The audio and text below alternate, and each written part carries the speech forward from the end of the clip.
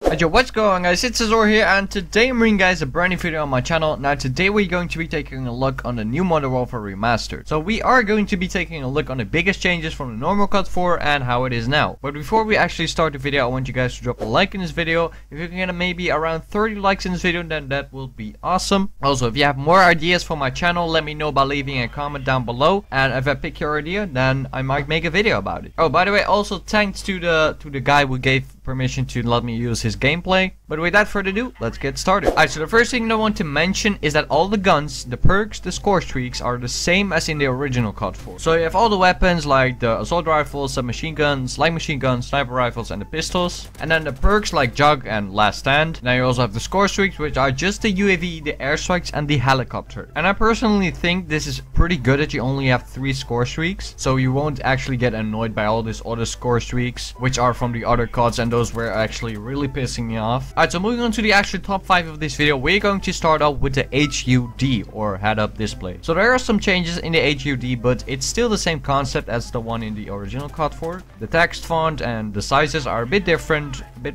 also more looking as well. And the magazine count is also a lot more clear, and the XP bar is also way more looking better. So the next thing is a new feature, which is in my opinion pretty cool. You can like inspect your gun, which is something that I think they took from CSGO, because you can do the same thing on that game. But still, I think it's pretty cool and dope to have in the game. You can do this with any gun you want, and you will pretty much just get a little cool animation. Moving on to the number 3 of this list, which are the bots and the kill cam. Bots have been added to the game because I think it's pretty obvious to add bots in a next-gen game. So yeah, they are really useful if you want to practice a bit of your skills. You can also trick shot on them if you want to. Kill cams have also been added into Modern Warfare Remastered, which is also pretty obvious, but still, most of the people are quite happy with how the kill cam layout looks and that it has actually been added to the game. Now coming at the number 4 of this list, which is the fact that there are a total of 20 prestiges and around 1000 levels combined. Now the first 10 prestige icons are the original ones from the actual older version, and from prestige 11 to prestige 20 are the brand new prestige icons. And I'm actually pretty curious on how long it will actually take to reach the max level, because as you guys know, there are a lot of no-lifers. And the last one of this list are obviously the graphics. Yes, the graphics on this game look absolutely sick in my opinion. Like, I can't deal with you if you don't think they are, but they actually do really look good, and I think a lot of other people enjoy the way how the graphics actually look. So that has been pretty much it, guys. I hope you guys did enjoy this. If you would like to see more, make sure to smash that like button and also subscribe if you haven't already. Follow me on Twitter and all that kind of stuff. Links in the description below. Also check out the previous videos at the outro,